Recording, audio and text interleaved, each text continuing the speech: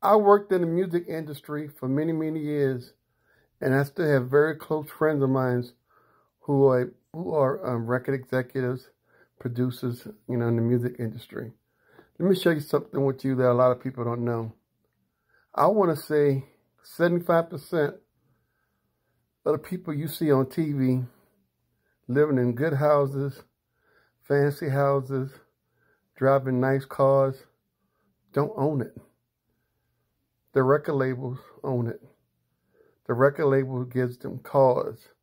The record label buy them houses, but all that stuff is in the record label's name.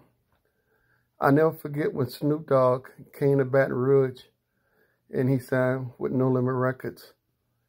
And he was so shocked, how much money, how much stuff we have.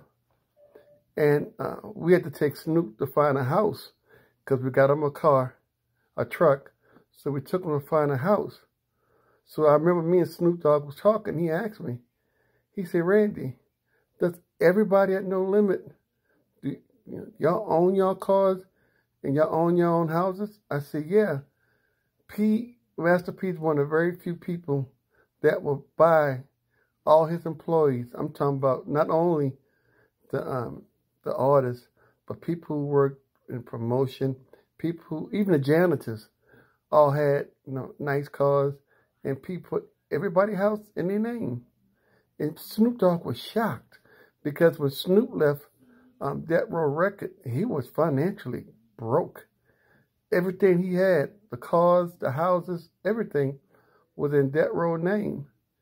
And I know a lot of artists like this. I know a lot of artists when things get tough and things get real, real bad, they take the cars away from them and they take the houses away from them.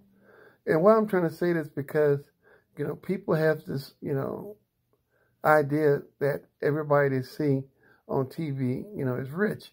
You got your Mariah Carey, you got your Eminem, Dr. Dre, Kanye West, Master P, Puffy, you got these guys that, they got money, Baby, they got their money and own their stuff, and that's one thing good about working at No Limit. When I was at No Limit, I own my own home, I own my own car, I own my own Rolex, everything was in our name, and that's very rare in the music industry.